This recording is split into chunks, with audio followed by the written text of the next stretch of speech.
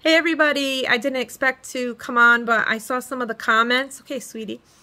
And I wanted to address a few of the comments. I came on with sweeps writing after seeing a Facebook friend. I think I've said it in another video. Okay, wait a minute, baby. And this was February 2024. I started with Chumba. Actually sent in the mailbox. See what I'm saying about sweeps writing, guys, when the kids are home? I'm just trying to address some comments. So I came on and first wrote to Chumba back in February, mailed on the 24th. Chumba takes the longest to get your letter dropped. So I have stopped writing to them, but I still log in. I still get my free dollars. And then I proceeded with Lucky Land and Global Poker, and they all have casino slots on them.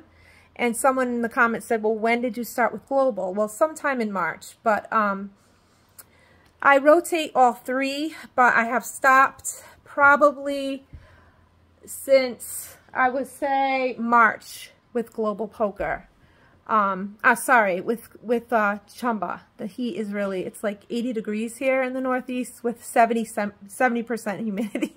And I wasn't expecting to come on, kind of off the cuff. So excuse like my hair, curly hair, don't care. But anyway, I don't know the future of sweeps writing. I am new, and I know some people, don't make faces like that in the background.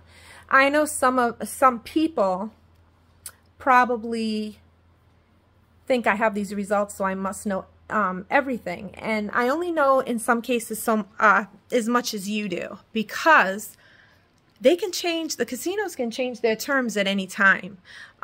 It's not so much this is the way it was and this is the way it's going to stay. The other thing is it's a form of gambling, because really we're doing the writing to give the casinos business. We are all aware of it. But when the letter drop is from writing a postcard, you have not spent any money. Just to clear this up, you have not spent any money.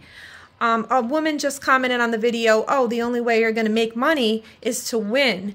Not necessarily. Your letter drop does come to you, but you're spinning. And maybe some people catching this video can kind of clarify in the comments, because I know they're in this with me. I see other people doing this, maybe under a different sponsor or had just joined, who might be in the group with me on Facebook. You're spinning. You're not really looking to win. You're looking to maintain that letter drop. So say, for instance, I got a $100 letter drop.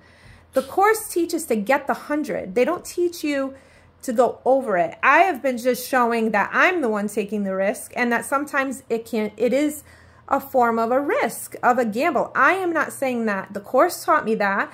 I am choosing to do that independently. Or if I go and buy sweeps coins with my money, I have then chosen to do that. I am the one maybe partaking in the gambling. And are they looking maybe for people to do that? Maybe, perhaps. But what you want to do is you're spinning, you're getting the money that you wrote with. You're getting the money that they have given in the form of coins. I don't care if it's $25 that you have, that's your attempt to get that out. It's not money you spent. But in the form of the term win, to get it out, you're winning, you're maintaining. But yeah, you win because it's going to go up and down, and it's going to fluctuate.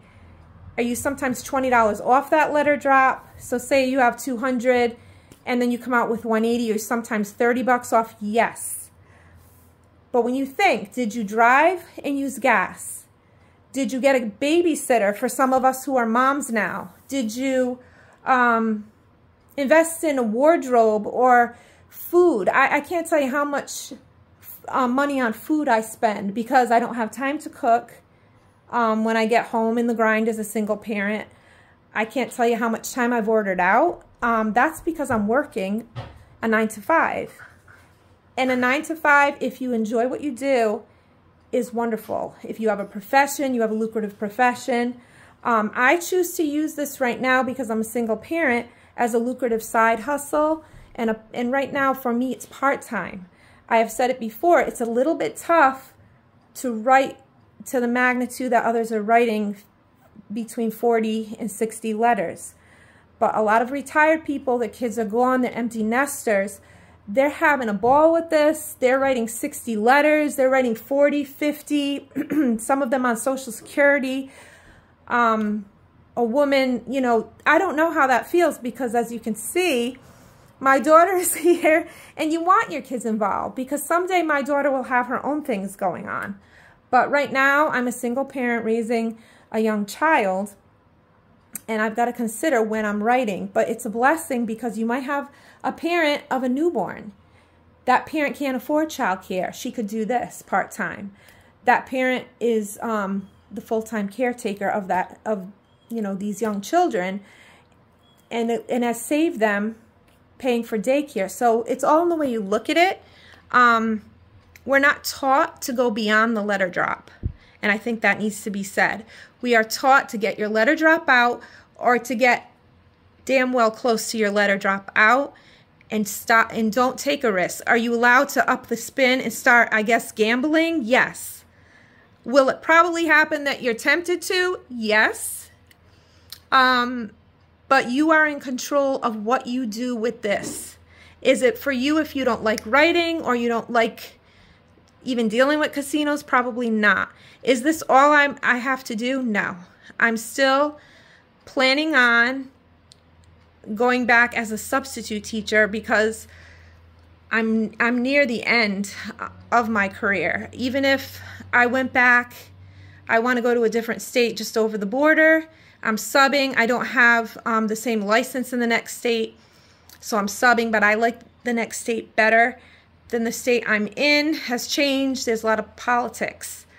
So this has afforded me to make these changes, to study new things, to study this, to study and become a notary. So it's not all I aspire to do. This is wonderful,